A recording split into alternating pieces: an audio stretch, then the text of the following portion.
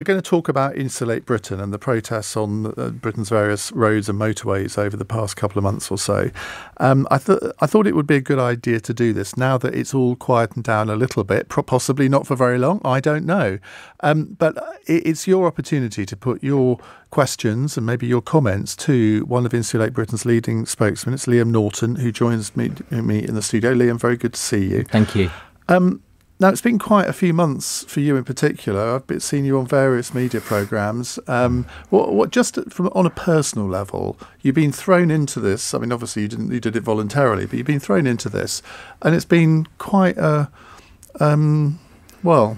You've had your ups and downs, haven't you? Yeah, certainly. Yeah, I mean, a couple of years ago, I was on building sites, electrician, and what happened is I went to some talks and started to discover about the climate crisis and became interested in it. And earlier on this year, obviously been involved in this Insulate Britain campaign. And yeah, I mean, it's certainly been an eventful few months in terms of being put into the spotlight. You know, I'm just an ordinary bloke. I mean, last week I was on, you know, I was first fixing a job for a mate, you know, so I'm still a normal person in that sense. So, yeah, it's definitely been a bit of a ride. Have you enjoyed it? I think enjoyed is, yeah, I think parts of it have been enjoyable. It's been visceral, certainly. There's been points where the criticism has been very difficult to take, obviously. We understand that we are, you know, we're playing... We're not playing games here, and I understand that. So it's been visceral, I would say. It's felt full. We've been living life fully, I would say, but that's obviously got its ups and downs. And you yourself have been subject to quite a lot of media interest, haven't you? Sort of particularly when it was discovered that you hadn't insulated your own property. Were you prepared for all of that sort of thing? No, to be honest, the insulation thing I wasn't prepared for. I think they actually used two houses. So the first house was, I think they got it from an arrest that I'd had a few years back, and the address was public, and they used that address. But I'd actually moved out of that address in 2019. It was actually a social housing flat, so I was a tenant. And then the second property, I believe it was where I'm staying with my partner, and when I moved in with her, it wasn't a deal breaker in terms of making sure she had the correct insulation before I moved in. You had other considerations? Oh my goodness! Yeah, I mean, you know, it's. I haven't really wanted to acknowledge that stuff too much, but yeah, I think it has been quite unfair. But you know, it is what it is. I understand the way the world works. I understand tabloid journalism. I've put myself into this position, so you know, I've tried to take it on the chin. When Insulate Britain first started, what was your main objective? Because I always think with campaign groups, surely the main objective is to persuade people, whether it's politicians, whether it's the general public, that you've got right on your side, and you recruit supporters to your cause. And I think a lot of the criticism that you've had, I mean, I've made it myself, is that I can't understand how these campaign tactics persuade anybody to your cause. Yeah, I mean, there's lots of examples of history where people haven't necessarily had the public on their side, but they knew that they were right. And I think it's important here to set the scene. So let's look at fuel poverty at the moment. We've got a think tank, E3G, that say that yearly there's around 9,700 deaths because elderly people, because they can't afford to heat their home.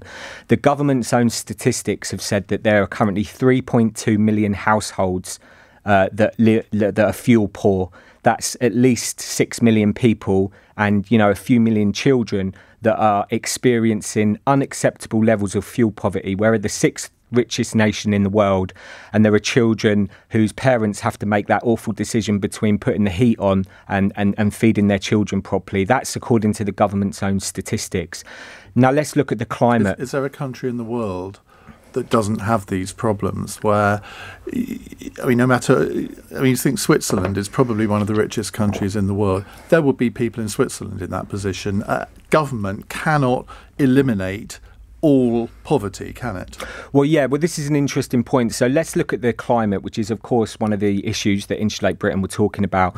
And at the Paris Accord of 2015, there's an article, you can check it out, it's in the Conversation, and there wasn't a single scientist that believed that it was possible to stay below 1.5 degrees at the Paris conference 6 years ago. Now, we've had 6 years of people telling us that it's possible to keep temperatures below 1.5, and we're even getting people after the failure of COP saying the same thing.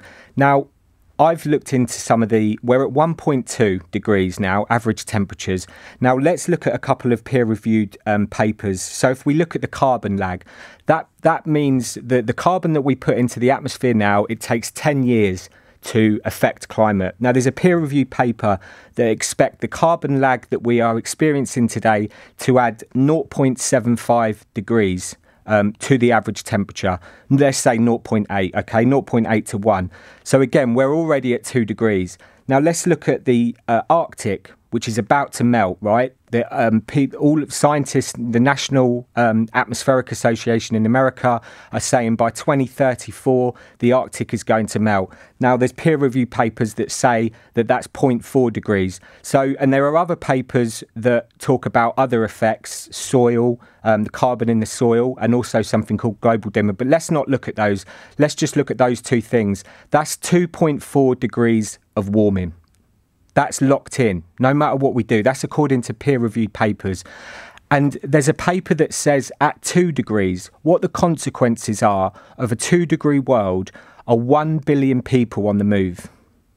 1,000 million people on the move. Now, it's very apt that we're talking about 1 billion people being displaced, because we've had the tragedy yesterday in the channel, and I've been listening to you, Iain, over the past few months, and you're a conservative commentator, but you speak very beautifully about the fact that these people, they shouldn't be called migrants and they shouldn't be called refugees. They're human beings, okay? Now, I've just said that 2.4 degrees is locked in, no matter what we do, and there's papers that say that 1 billion people will be displaced. Now, that's 1 billion souls, 1 billion human beings that you yourself understand have stories, they have mothers and fathers, and that 1 billion people on the move does not happen in a vacuum. It means war, it means starvation, it means unimaginable horror. Okay, and that affects everybody here in the UK. That means the breakdown of our society. It means the loss of pensions. It means the collapse of our NHS.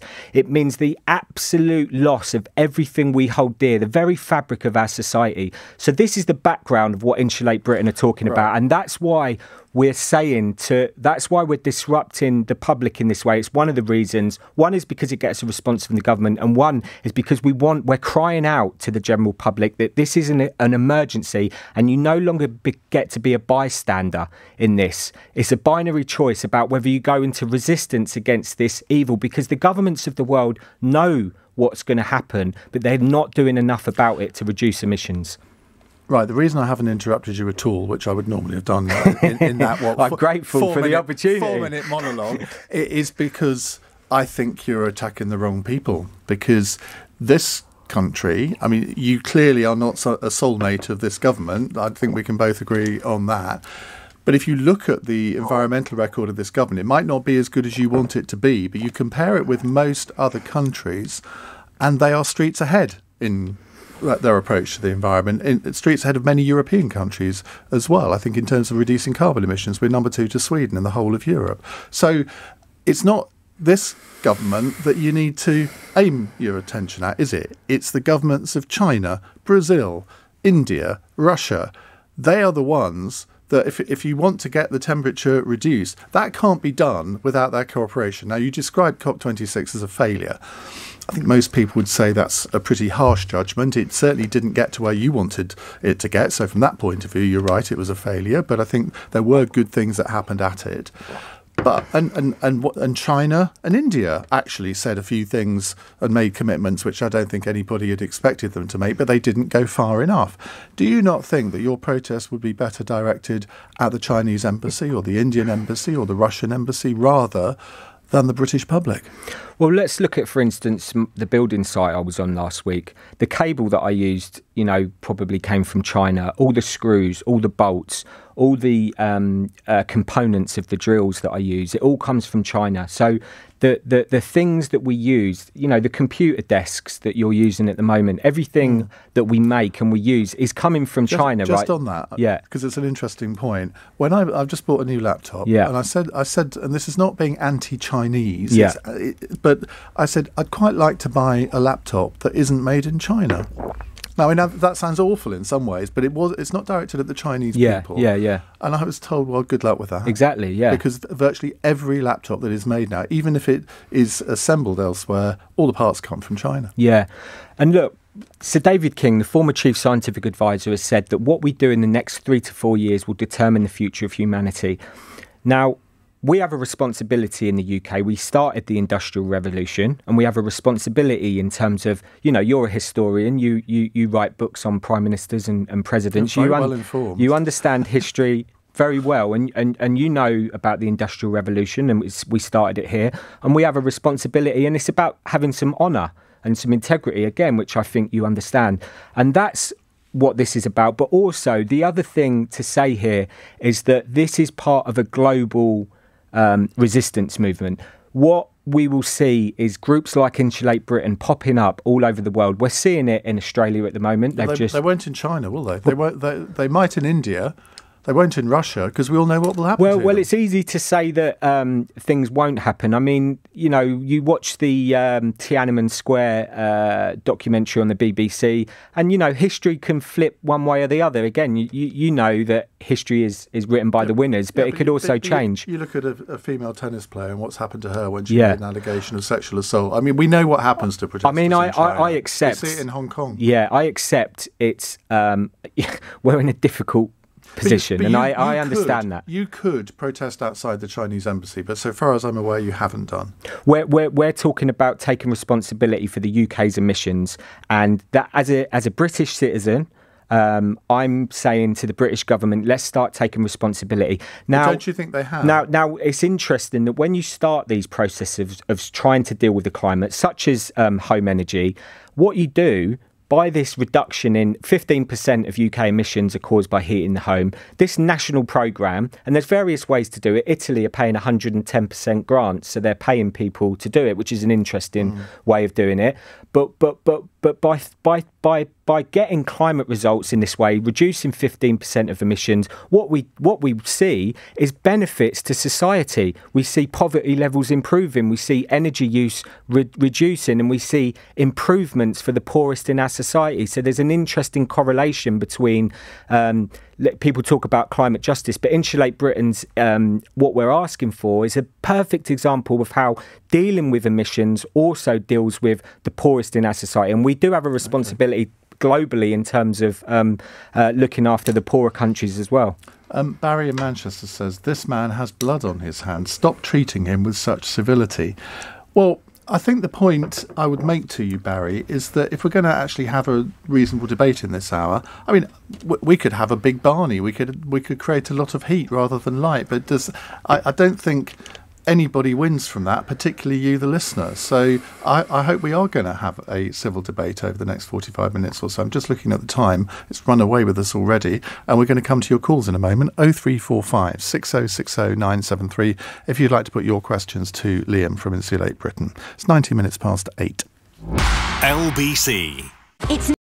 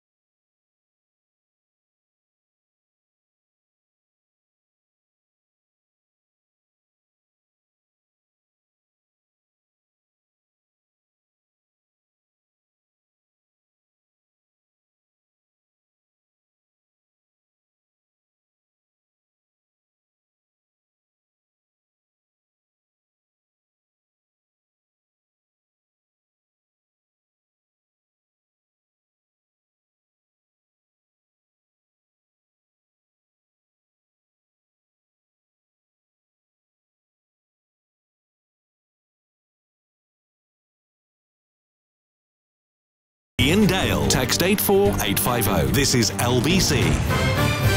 22 minutes past 8. James on a tweet says, Iain Dale getting sucked in by this pathetic Insulate Britain criminal.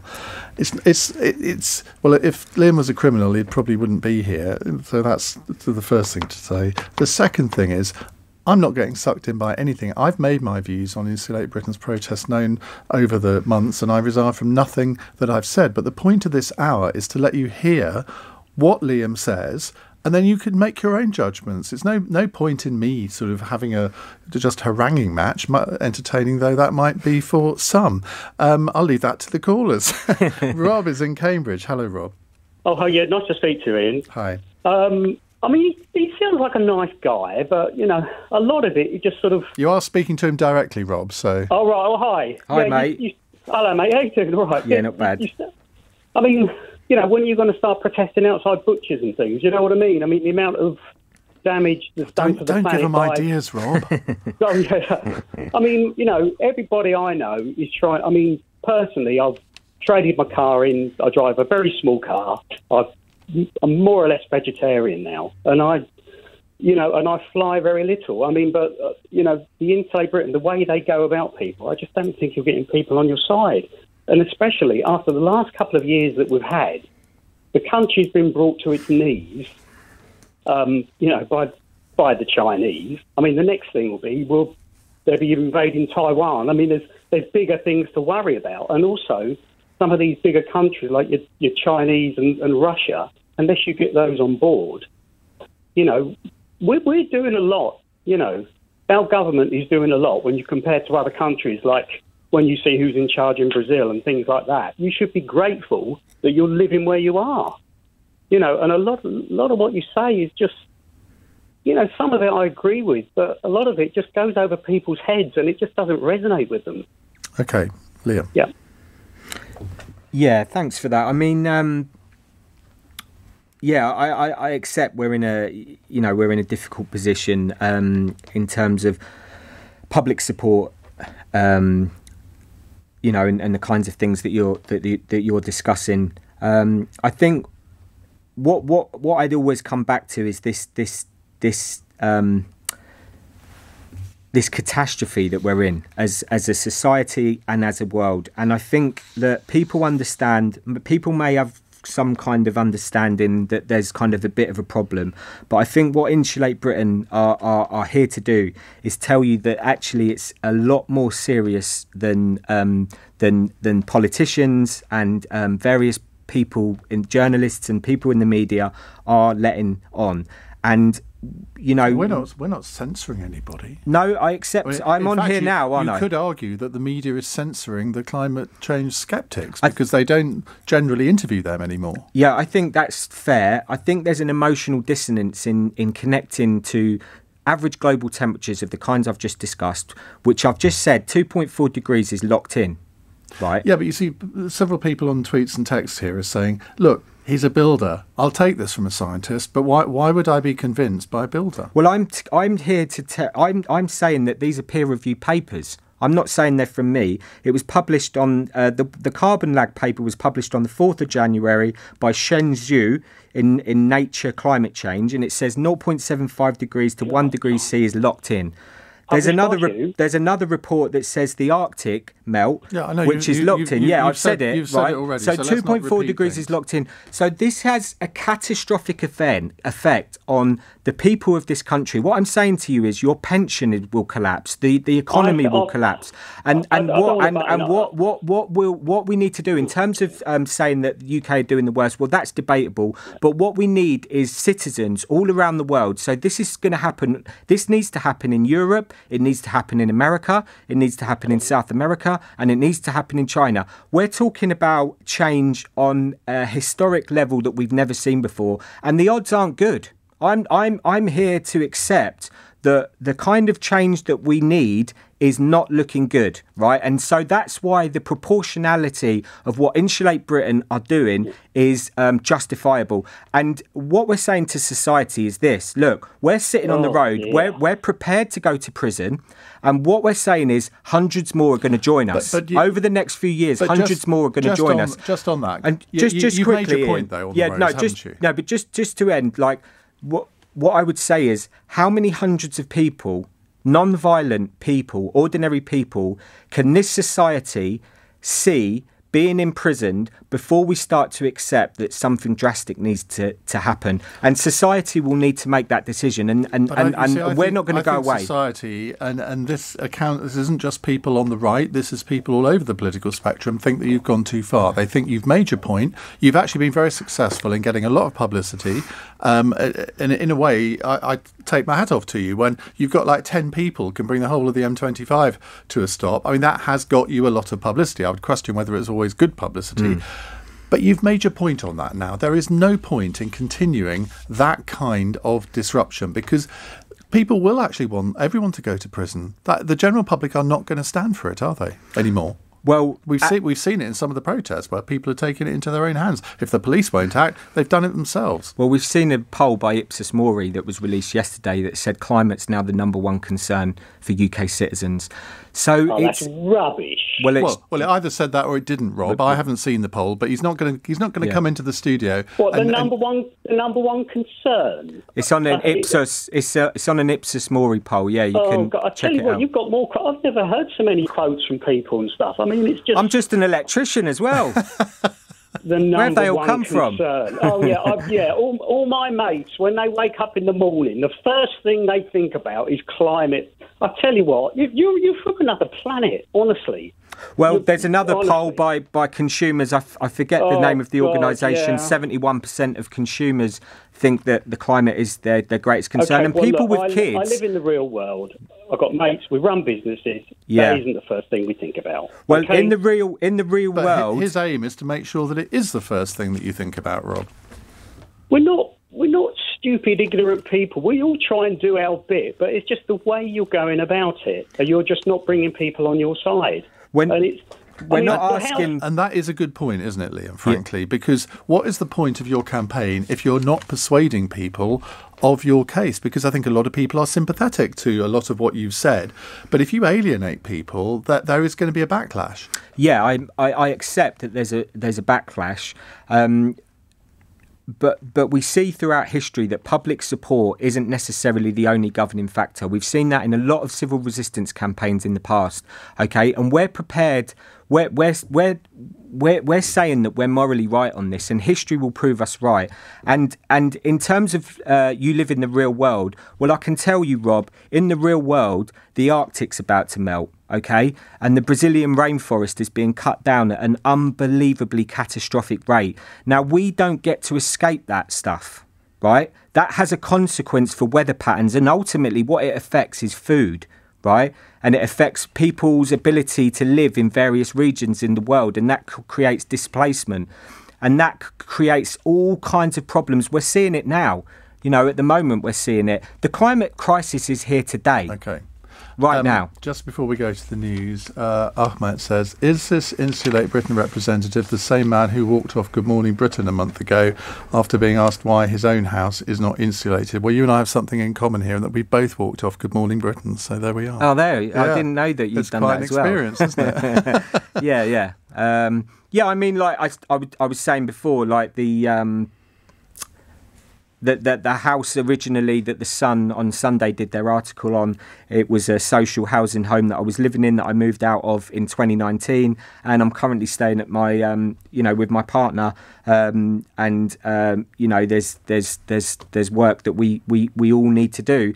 And look, this isn't about that. What we're saying as well is that the millions of people that are experiencing fuel poverty in this country are not going to be able to do the work that's required. Individual choice is not going to save us in the time. And the reason for that is what Sir David King is saying, is that what we do in the next 3 to 4 years will determine the future of humanity. Well, he does say that, and I interviewed him not that long ago, and he also said that he thought the British government's environmental policies were streets ahead of most other countries. But that's not something that you will ever really acknowledge, is it? Well, he's also said yesterday that what we need to do, we've got, people are talking about carbon budgets as if we've got loads more carbon left to burn.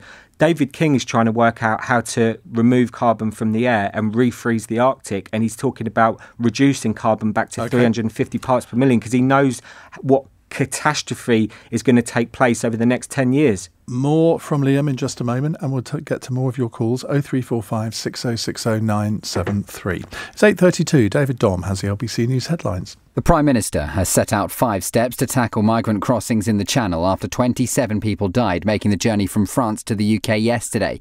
The Home Secretary earlier told MPs the UK has renewed offers to carry out joint patrols with France. A 34-year-old man has appeared in court charged with the murder of a couple stabbed to death at their home in Somerset. Colin Reeves was charged on Tuesday following the deaths of Stephen and Jennifer Chappell in Norton Fitzwarren. 2 more energy companies have gone out of business, affecting around 70,000 customers. Regulator Ofgem says Entice Energy and Orbit Energy customers will automatically be moved to new suppliers. LBC weather: wet and windy in the northwest tonight, mostly clear elsewhere with a low of 1. LBC.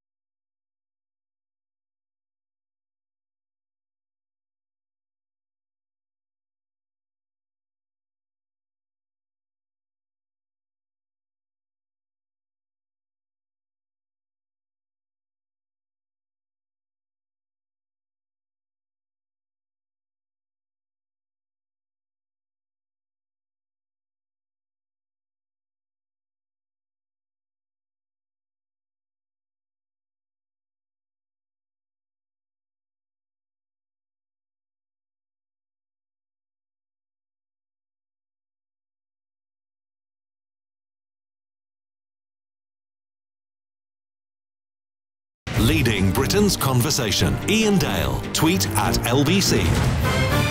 8:36 on LBC. Liam Norton from Insulate Britain is here taking your calls. I have to say most of the texts and tweets that I'm getting are not supportive of you, but I will read out one that is. Tom in Guildford says, just pass this message on to Liam and just say thank you and carry on fighting the good fight. The world will wake up eventually.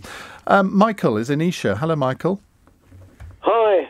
I listened listened to a lot of the news and read a lot about Insulate Britain, and the one question that I don't think I've heard anybody ask, and it's a practical question based on human nature and the way governments behave, is that, to my knowledge, governments will never respond positively to the kind of direct action that Insulate Britain are taking. So they're actually counterproductive in the way they're trying to convince people of what they want to happen. So the government are never going to insulate millions and millions of houses on the basis of direct action, because government's views are that if they do, then tomorrow morning every nutcase with a cause is going to glue themselves to a road. Do you regard yourself as a nutcase with a cause, Liam? Yeah, I mean, I'm close. I to that. wasn't saying that, not in this case, because I think that probably the statistics are correct, that most people find this problem, the biggest worry today is climate. Yeah, I think, look, I think you're right in terms of direct action, and that's why we're talking about non-violent civil resistance. We need a critical mass of people to take part in campaigns like Insulate Britain, and we're asking people to join us. So if you're listening to this, please look us up online and think about joining us.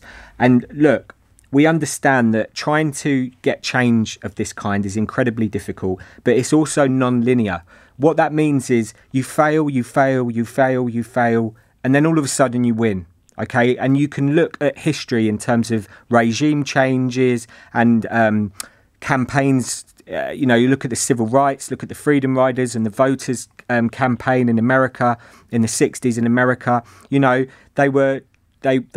lost for many years, lost, and bang, there's a wave of people that decide that they're no longer going to take this anymore, and they go into classical non-violent civil resistance, and amazing things can be done. Change can happen incredibly quickly. That's if you look at the history books, a lot of the time they don't always tell us about these amazing things that happen, but they do happen. What do you make of the fact that many Green politicians are against what you're doing?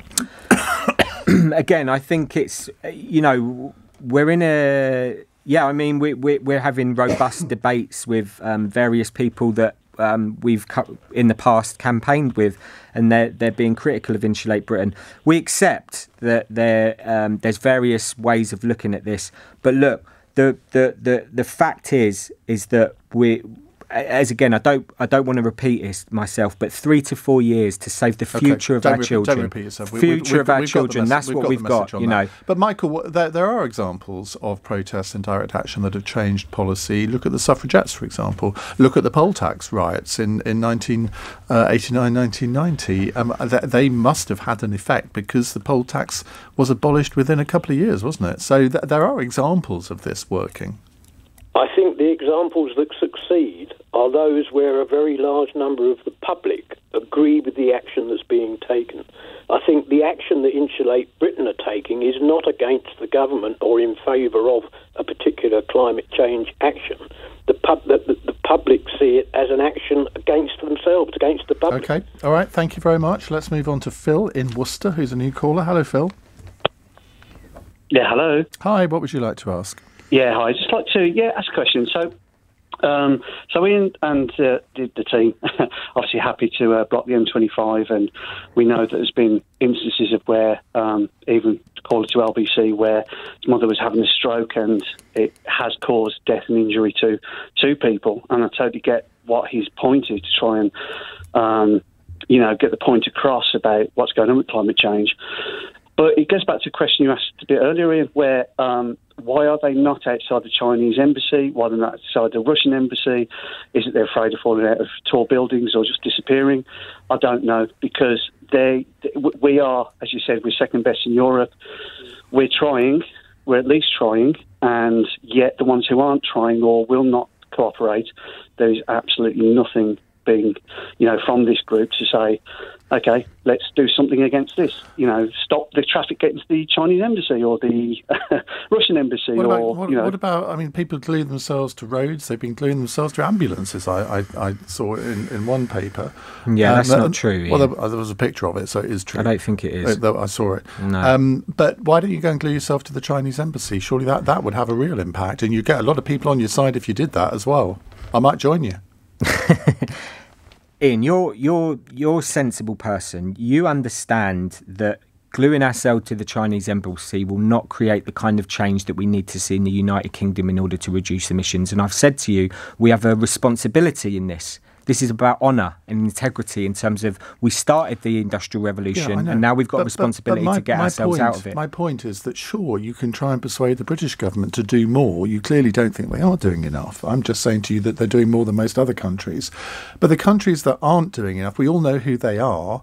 And if you wanted to really convert people to your cause, I suspect doing a protest outside the Chinese embassy or the Russian embassy or wherever is going to do your organisation more good in PR terms than it is to inconvenience people on the M25. No, we're here directly talking to Boris Johnson and the UK government, and we're saying that they're committing treason upon the people of this country. That's what's going on, and I can't be clearer. Pretty strong allegation. Well, it's the truth. Because what's going on is but just because you don't agree with somebody, that doesn't mean to say they're committing treason. This isn't about ideology, Iain. Okay? This is about a physical reality. I've just said to you what it is, what's locked in. And they're planning, what they're planning to do after that joke of a COP conference. Again, they're talking about keeping 1.5 alive. I've just said 2 papers that just say that is complete nonsense. They're lying to us. They're lying to every single person in this country about what they're doing. That's what's going on. And they're going to have to imprison the lot of us because we're not going to accept this kind of criminality that is going on at the highest levels of government. What is the next stage of your actions? For example, somebody on Twitter has asked me to put this to you. Ask your guest if it's true that Insulate protesters are hitting the roads around Gatwick Airport tomorrow. Rumours on social media says they are. I would like to know, please. I can neither confirm nor deny that. So that's a yes then. No, I don't know where they're finding that information out. They know more than the police. Well, the police might know now. Maybe. But are you intending to ramp up these protests again? Because there's been a bit of a lull over the last couple of weeks, hasn't there? Unfortunately, this is the unfortunate thing that the UK public have to understand, is that groups like Insulate Britain are going nowhere. And the reason for that is not an ideological one, OK? It's this physical reality that exists. We saw earlier this year that record level temperatures in the Middle East. We saw in Vancouver last week a road being completely swept away by flooding that's going on in Canada at the moment. We saw tube stations in London flooded. We saw Tower Bridge closed as well this year. We're going to see flash flooding. We're going to see heat waves. We're going to see the kinds of extreme weather events over the next few years. You're not answering my question. Well, no, I am trying to. What I'm saying is that Insulate Britain and groups like it are only going to grow. And that's because of the physical reality not the ideological stance that we're taking. Are you going to ramp up the exact same kind of protests, or are you thinking of new ways of protesting? You think, well, we've done the M25, we've done the gluing to the road and all the rest of it, let's do something new? Because otherwise people are going to get rather bored with you, frankly, aren't they? We are in a new paradigm where the kinds of protests that we've seen over the last 30 years have not worked. Carbon emissions have gone up globally by 60% over the last 30 years. And to be quite frank with you, there is a group of citizens that have had enough. Yeah, and we're going to do whatever non-violent... You're now reverting to saying the same thing over and over again. You haven't answered Phil's question about the Chinese embassy. You're not answering my question. I have answered it. I said this is about honour and integrity, and we're here to speak into the UK government to get them to reduce emissions immediately, which is our global responsibility, and that's what we're going to continue to do. And yes, acts of civil resistance, campaigns that we've seen Insulate Britain undertaking will continue in 2022, and they will get bigger because people have had enough. But you're not going to protest outside the Chinese embassy because Well, I don't know why. I don't know why you wouldn't. To my mind, that they cause 28% of the world's carbon emissions, and yet you seem to think that they should get a free pass. Well, we've got an energy crisis at the moment, haven't we? We've got a fuel crisis. We've saw around 10,000 people freezing to death in their homes over the last few years. No, I'm talking about the reality. Did the Chinese government have a responsibility to stop thousands of our elderly from freezing to death in their homes? Is that the Chinese government's responsibility? No, they've got a responsibility to the world. They've got a responsibility to their own people, and I'd have thought that was a pretty obvious point for you to make. But you don't seem to be wanting to criticise them at all.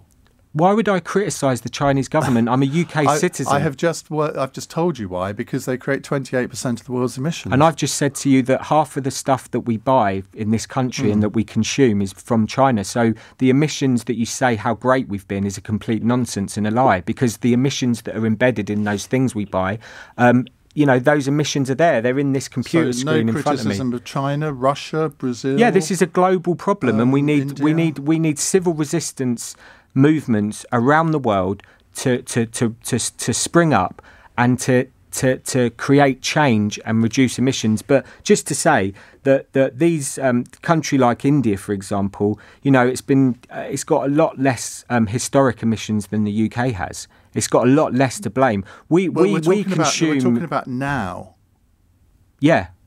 So there's if a country is using coal for most of its energy sources, and you would presumably think it's a good thing that the British government has effectively got out of coal completely. But therefore, would you not want the Indian government and the Chinese government to do that? Would you not want to criticise them for the fact that their decision at COP26 to effectively water down the commitment on coal, that was a bad thing? Well, look, Britain have a responsibility historically. You're a historian, Ian. Yeah, I know. I'm not talking about history. I'm talking about India and China now. Why not? Well, you keep trying to answer a question that I haven't asked. Well, we only just finished paying in 2008 the money that we owed to the United States, right?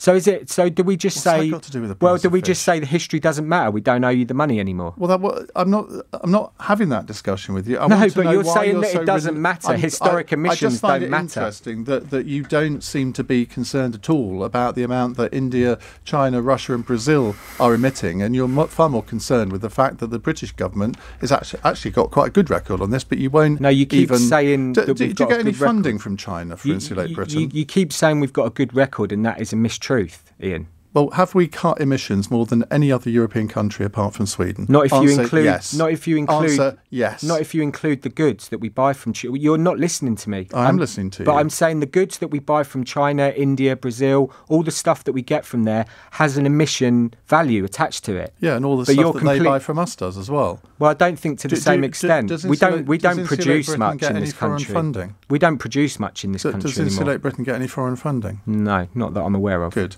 8:49. This is LBC.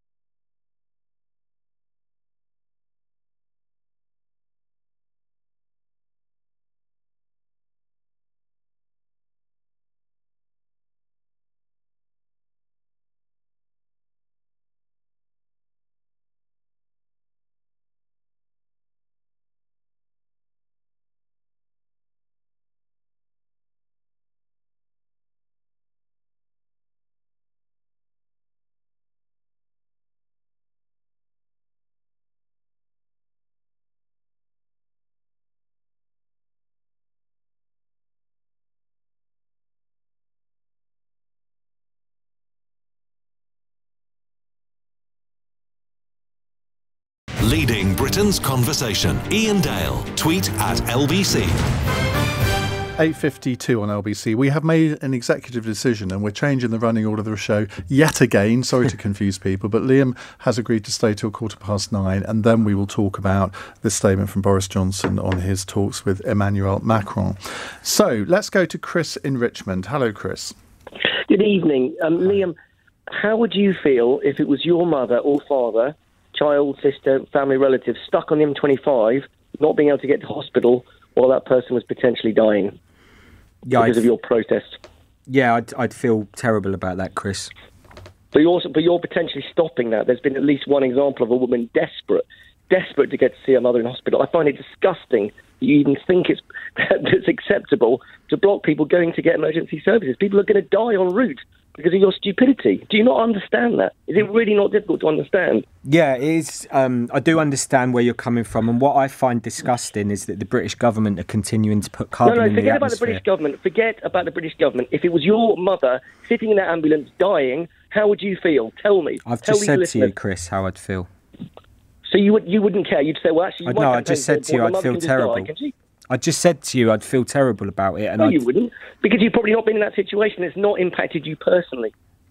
There are people waiting hours for ambulances in this country. I mean, hours. Yeah, I mean, we've had an example. We've had an example of the ambulances being stuck outside a hospital for 6 hours, unable to get in. And there's where's the outrage at the government for that? Well, there is plenty of outrage. Well, I'm not sure that there is. I think there's been more outrage at Insulate Britain, to be quite honest with you. No, it's not a zero-sum game. It is not a competition. If people are desperately trying to get to hospital because they are going to die if they don't get them in time, and you guys block it, you are responsible for their death. Do you not grasp that? Yeah, but what I'm saying to you is that Chatham House, one of the most respected organisations, have put out a report that say that we're 95% certain to go over 2 degrees C. Now, that means millions of people will suffer, Chris.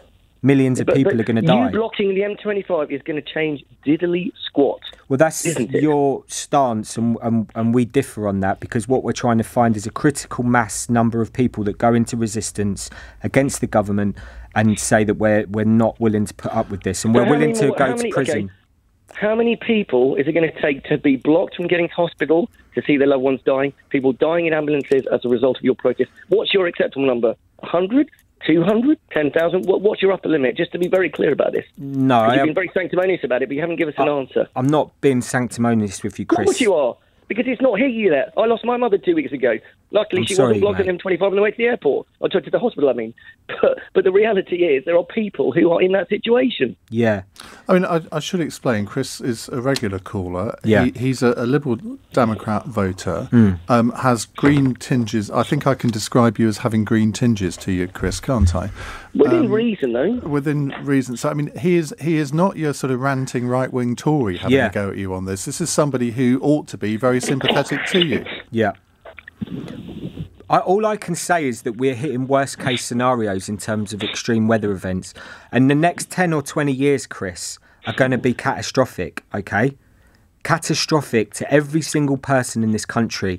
And those people that are getting caught up in that traffic jams, we're actually trying to save them too. I know it's really difficult to accept. How are you going to save them if they've just had a stroke or a heart attack, or they've had COVID and they're rushed to hospital and they're not breathing? How is that going to work? You just skewered your own argument in the last 30 seconds. Chris, I think you're being... You can't save someone if you block them going to hospital. Chris, most of I've been on these... actions, okay? Blue lights are always let through. Ambulances are always let through. I accept there's been 1 or 2 examples where there's been some horrible things happen, and I accept that. But people generally have been able to get to where they need to get to in emergencies. This is being stoked up by the media, Chris. Blue lights are let through. Ambulances are let through. This is what's, people are able to get to where they want to in emergencies. With respect, it's not being stoked up by the media. Where an ambulance hasn't got through, it's all been verified from the family concerned. I think you do yourself a disservice when you say that. Iain, to be quite honest with you, that caller that called in, we've never heard anything from them since, and we don't know who that woman was, okay? So that hasn't been verified. I accept that it could have happened, and we feel terrible about it, but it has never been verified. And we've done freedom of information requests, or they have been done, to the ambulance service about ambulances, have there been any ambulances held up by protests in London? And the answer has come back no. Okay, so you can do these freedom of information requests yourself to the ambulance services. Ask them, have any ambulances been stopped? And they'll say no. That's the information that we've been getting back. And that's because we've been letting blue lights through. So this is like this kind of furore about people getting stuck. I don't think it adds up to the kind of extent that Chris is Chris, thank saying. you. Michael is in Ellesmere. Hello, Michael. Hi, Ian. Hi, Liam. Hi, thanks mate. for what you're doing, Liam, and thanks for your show, Ian. You're pretty good for a right-winger. I'll take that. That's what I think. I was going to say, it kind of relates to the previous caller a bit, because I think your movement is a bit of a gift to a government that's kind of floundering. You know, they always look for victims, someone to point their finger at. They kind of, Prime Minister who's economically illiterate and who keeps saying in the corridors of power, let the bodies pile high, which is his answer. Well, hang on a second. First of all, he's denied ever saying that. And you say he keeps saying that. I mean, let's stick to the facts, Michael. He was alleged to have said that. Okay. So let's say Insulate Britain has an impact on GDP because of, they could call it ideology, we call it reality. And there's a prime minister who just ruins certain industries because of his ideology. And I think, how do you, as a protester, how do you cope with the fact that they use you as a scapegoat to hide all these things? Like, he can stop hundreds of ambulances going in, have problems, massive problems in healthcare, and he points to you and says, look, Insulate Britain. Do you have any response? So do you think that, effectively what Michael is saying, you're being used as a dead cat by the Prime Minister, saying we've got all of these terrible problems and I'm not coping with them very well. Oh, by the way, look over there. Look at these Insulate Britain people. Do you think you are being used? Maybe, maybe that's going on a little bit, but I think falling into an evil Tory trap. I think apparently we're all actors. That's the oh really? Yeah, apparently so. Yeah. But what I think is that what Insulate Britain and groups like it do is we move the Overton window, right? So we move the conversation. We're about to go into a winter. It's very cold at the moment. We're going into a fuel crisis in terms of energy prices. And over the next few months, what I predict you'll see is this fuel poverty issue will be much more talked about than it was before. We're going to talk about some more things in the next 15 minutes. Liam's going to stay for an extra 15 minutes. 0345 6060 973. You're listening to LBC. I'm Iain Dale. It's 9 o'clock. On your radio, on Global Player, and Play LBC. Leading Britain's conversation. This is LBC. From Global's newsroom at 9 o'clock, Boris Johnson has written a letter to French President Emmanuel Macron to set 5 steps to prevent migrant crossings in the Channel. It's after 27 people died making the journey from France to the UK yesterday as their boat capsized. Measures such as joint patrols and more advanced technologies have been recommended. French politician Franck Dersin says something needs to change. It's a dream for these guys. They have family in England. And when I ask to migrants, do you want to stay in France? They say, no, we want to go to England because the paradise is in England. Police have been given more time to question a man suspected of the murder of Bobby Ann McLeod. The 18-year-old disappeared on Saturday evening after leaving her home to meet a friend in Plymouth. Officers say there's no known link between the teenager and a 24-year-old man who's being questioned. Downing Street says it's disappointed about a planned blockade on the Channel Tunnel in the port of Calais tomorrow. Fishermen in France are protesting at what they consider as Britain's failure to issue enough licences to allow them to access UK waters post-Brexit. Anyone arriving in the UK from South Africa will be tested for a new variant of coronavirus, which officials describe as the worst seen so far.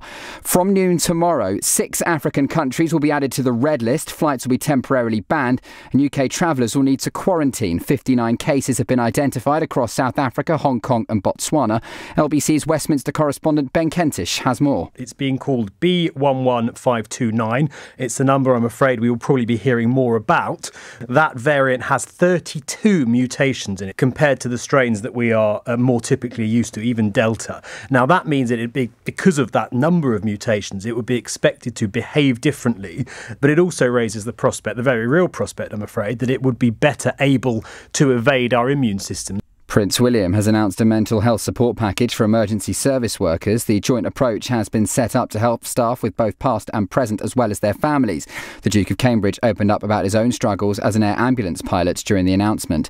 In the city, the FTSE 100 closed up 24 points at 73.10. The pound buys $1.33 and €1.18.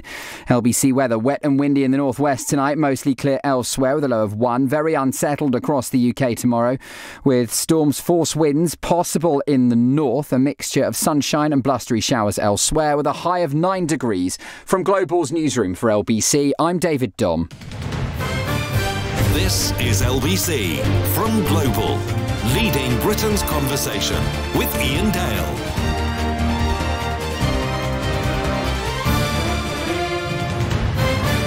Hello, a very good evening. It's 9 on LBC. Just following up what David said in the news bulletin there on this new South African variant. South Africa is now set to be placed on the travel red list because of the concerns about this so-called super variant. It's described as the worst threat to the vaccine programme seen so far. Sajid Javid, the Health Secretary, has just tweeted this. The UK HSA is investigating a new variant. More data is needed, but we're taking precautions now. From noon tomorrow, 6 African countries will be added to the red list. Flights will be temporarily banned and UK travellers must quarantine. We'll have more on that later in the evening, I'm sure. Liam Norton from Insulate Britain is with me in the studio. He's going to take some more of your calls up until 9:15. Then we're going to talk about this statement that Boris Johnson issued a little earlier, which you heard about again in the news bulletin. It's all about what Britain is suggesting to France as to the future of the cooperation between the two countries, and I'm wondering if you think this will be enough. We'll give you all the details after 9:15. How are you faring up, Liam? Yep, I'm good. Feeling good. Right, let's carry on with Dan in Southwark. Hello, Dan. Hi, can you hear me? Yes, we can. What would you like to say? Hi, as an emergency service worker, although you might be able to go on the Freedom of Information Act and actually see whether or not ambulances and stuff have been affected, people still have to commute to get to their emergency service job roles, whether or not they're in the police, fire brigade or ambulance service or NHS staff. So although you might not physically held up traffic for ambulances that are on their way to hospital, what you have done, and you have to admit you have done this, is stop people from getting to their place of work, which their job is entitled to save people's lives, like me included. And another point that I would also like to make is the facts and things that you keep talking about, Liam. Yeah, well and good, they're true. Obviously, climate's changing and we all have to do our part. However, Britain alone can't do it alone. Everyone needs to get involved. So if you're not going and knocking on China's door, Russia's door, and making them make the point, we ourselves are not going to make the difference by ourselves. Everyone needs to get involved. So you specifically targeting this country and this country alone isn't going to solve the problem. It's a global problem. The number goes up around the world, not just for our country and our country alone. Yeah, thanks, Dan. And I want to, applaud you for the work that you do. Yeah, you sound like Boris Johnson. Look, I accept that there's a consequence to disruption. This is an awful situation we're in, and getting change is not, it's never morally pure, right? And there's about to be a tube strike. So along those lines that you're using, they're going to stop people like yourself from getting to work. But over the years, but they're known beforehand. We get those information beforehand. You get told about when strikes going to occur. I accept. We don't get told when we're on our way to work. Well, to be fair, we did say we did announce that we were going to be going onto the motorways of the UK, Dan. So we have announced it publicly beforehand. So we have announced every road on every motorway in the UK. Well, this is the most important. Yeah, this is the most important issue humanity has ever faced. So proportionately, what we're saying is that it's justifiable. Now, accept that people will disagree with that, and that's why we're prepared to take the consequence in terms of arrest and imprisonment. And on the second point, that Britain can't do it alone, I mean, I've answered this question about 3 or 4 times, that we have a responsibility, and I accept that countries around the world will need to change, and what we need is civil resistance from people all around the world to force their governments to change. You doing it to this country and this country alone isn't going to make a change. Well, I'm a UK citizen, Dan, and I take responsibility for my own government. No, you're a citizen of the world. Yes, and citizens of the world need to start going into civil resistance but you're against their just governments. on one specific country alone. No, I live in the UK, so that's why I'm focusing on the UK. But the UK, if we do it ourselves, isn't going to make a difference. You need the entire globe to make a difference. Yeah, and that's why we need civil resistance movements all around the world to force change. So what are you doing in order to change that? I'm doing what I can here in the UK. So are you talking to people abroad? Are you making other initiatives around the world? Yeah, it's all going on, Dan. It's all going on. There's stuff in Germany, France, Holland. And you're in contact with? Yeah. Okay, great. They're the countries that are already involved in trying to make a difference. But Australia. What about places like China and Russia? What have you got? Are you talking to anyone over there in order to try and change? There are some Chinese people that we're talking to. It's obviously a very sensitive situation in terms of the consequences for those people. But yeah, we need to have faith. But then why aren't you publicising that? It's all well and good of you saying that, but unless there's facts and figures, what you could be saying is all hearsay. Dan, the British government have a responsibility to their people. Everyone and they're has a failing. responsibility, Liam. Everyone. Yeah. Not just the British government. Every single human being. Because I completely support. With all due respect, Dan, you're not listening to what I'm saying. I'm saying that what we need is movements like Insulate Britain all over the globe. That's what we need. But I can't be in 2 places at once, mate. Can I? No. I can only be here in the UK. 2 places at once. But then when you're not going outside the Chinese embassy and sticking to them the same message that you're trying to stick to this country, it's a bit of contradiction, don't you think? And you're saying that you're quite happy to say this to one government, but you're too afraid to say it to another. Right, well, we could have this debate for I've answered the China question about 5 times. I think I'm going to leave it there, Dan, if you don't mind, because I want to squeeze a couple more in before 1:15. Peter is in Shrewsbury. Hello, Peter. Hello, Ian. Hi. Peter here. Go ahead. I'd just like to say to your chappie there that there's been at least two initiatives in the last 20 years, or perhaps 25 years, I think Margaret Thatcher's time, and I think Cameron, where Insulate Britain was a national thing, and they were ringing up every man and his dog to find out if you wanted any. My mother's house was done down in a little place called Nailsea near Bristol. I live in a 4-bedroom detached house up here in Shrewsbury, and they've done my loft with another 8 inches of glass fibre. Pumped my cavity wall. Okay. What's your question, Peter? The question is, he's an electrician on building sites. What does he think the solution is? He can just say Insulate Britain, but he must have some practical thoughts, because he is he's installing cables behind skirting boards and see what's being done. He knows the trade. Eh? You know the trade. You see what buildings are like now, how houses are being built. Yeah. So tell me what the solution is. Well, we're still building houses with gas boilers. We're building 250,000 houses a year that we will have to go and retrofit at a later date. It's a complete insanity what's going on in terms of the building industry. Like we can use heat pumps. Yeah, heat pumps, solar. There's all kinds of ways that we can build much better. There's ways that we can build in a much more sustainable way in terms of energy. In your house? I haven't, unfortunately, no. Gas boiler. Oh dear. I know, I'm terrible, aren't I? Look, I'm skint. You have Ian. admitted to being a hypocrite. Yeah, on these things, what else can you do? You know, I'm skint, and what we're saying is an interesting point, because we're saying working class people can't have an opinion on their children's future. No, I'm not saying that. No, I know you're not. No, I'm not saying. I'm not laying that down on you. But what I'm saying is that a working class electrician who drives a diesel van, who has to live in this society to provide for their children, for them to say we need to do something on climate change, according to the media, he's a hypocrite because he drives a diesel van. That isn't right. See, I'm greener than you. I got an electric car last week. Yeah. Well, you're on a few more quid than me, Ian, to be fair. Yeah, you know. As my producer just said in my ear, you're also... Yeah, thank you very much, Robbie. You're sacked. Right, Peter, thank you for that. Let's go to Zelda in Totton in Hampshire, somewhere I've never heard of. Hello, Zelda. Near Southampton it is. Sounds lovely. Yes, hello Ian and Liam. Hi I'd there. just like to thank you for the programme. I've learnt an awful lot from what you've said, Liam. Thank you so much. I'm not as brave as you, and I'm elderly, but I have been vegetarian and vegan for 33 years, and I do promote, plant-based food and plant-based milk.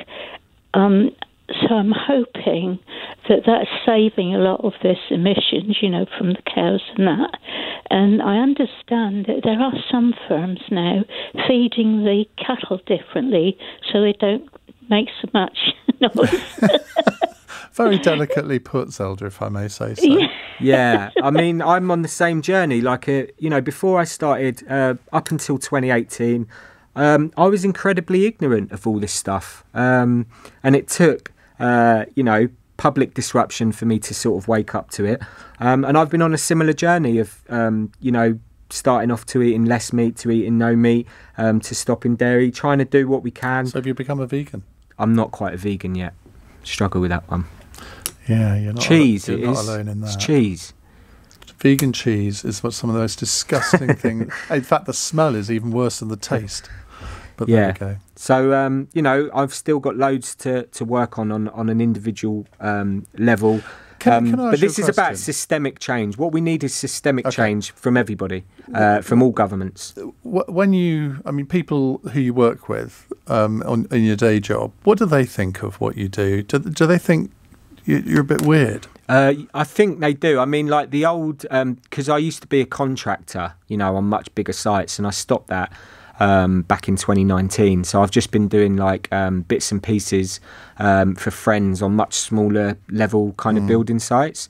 But I just had a text to my old boss, actually, because there's a band that I'm going to go and see next week, and he watches them too. So he's going to go. I just said, "Are you going?" And we haven't really spoke much since the campaign, but he just said, "Oh, I've been following your television interviews," and I was like, "Oh, what do you think?" And he was like, quite. He was complimentary. Because you come across very level-headed, but you say you only really went on this journey in 2018, and there's this saying, well, there's nothing so zealous as a convert. And you kind of got that air about you. You kind of got religion on it, haven't you, if you see what I mean? Well, I think it does. It airs into the realm of spirituality. I think that's definitely true, because what we're talking about here is existential. And yeah, I'm an ordinary bloke from building sites, but what I live with every day, Ian, is I've connected these numbers. This 2.4 degrees, it's not just a number. I can foresee the reality of the suffering that's going to take place. And it's horrifying place to be on a day-to-day level. So there's a spiritual element of sort of trying to live in the day, live in the moment, and trying to do what's right. This is about doing what's morally right. I see little children in the supermarket and I want to break down in tears because I think about their future and what's in store for them, and it is horrific unless we can do something. And I believe that as a country we can come together, pull together and get on with the job. Just a quick reaction to this. Police are apparently appealing for anyone who missed medical appointments or work hours during the Insulate Britain protest to come forward. Essex police say they're investigating disruption caused by your organisation. What's your reaction to that? Be good if they would start looking into some of the corruption going on by our government, some of the criminal malpractice that's going on, some of the stuff that's being pumped into our rivers. On the face of it, that seems extraordinary. Even I find that extraordinary. Yeah, I mean, it feels like a waste of police time, to be quite honest with you. I mean, I've been arrested for conspiracy for doing media appearances. I've been arrested after... For conspiracy? Yeah. How so? Because apparently because the media was saying that I'm the leader of an organisation, I got arrested afterwards for conspiracy to cause a public nuisance. And what happened? Well, I've been released under investigation, but, you know, I'm sure me saying that I've been working on the Insulate Britain campaign for the last 10 months is evidence to the police that I'm part of the conspiracy. Do you fear that you're going to be charged with something? Well, I'm on the list of people that have broken the injunction, which is quite frankly a disgrace legally, that we're seeing this privatisation of the legal system. We could have been charged criminally, but we're being brought with private charges by Highways England, and we're seeing people currently. We're seeing 9 people in prison. How's that privatising? They're a public body. Well, the privatisation of public roads. We're saying that we're trespassing and we can't go onto a public road in order to express ourselves. And we're seeing 9 people doing 6-month prison sentences without a jury. That's what's going on at the moment. There's currently another 9 people about to be processed, and I'm expecting to be called in at a later date to be one of those people as well. But, you know, this is a worrying time, but we accept this is what's required at this moment in history. We need to go into civil resistance, which means people will fight back at you. But yeah, it's a very worrying time in terms of civil liberties at the moment. Josh says, Ian, he drives a diesel car, he has a gas boiler and eats meat. Pull him up, you're giving him an easy ride. Don't eat meat. Well, he just did explain that he's given up meat.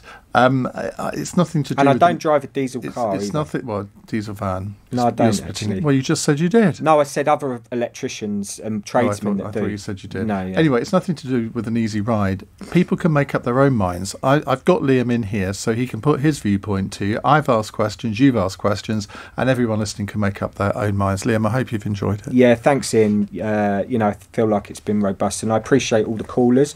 It's really good to get an opportunity to speak to the British public, which I think is important. Thank you for coming in.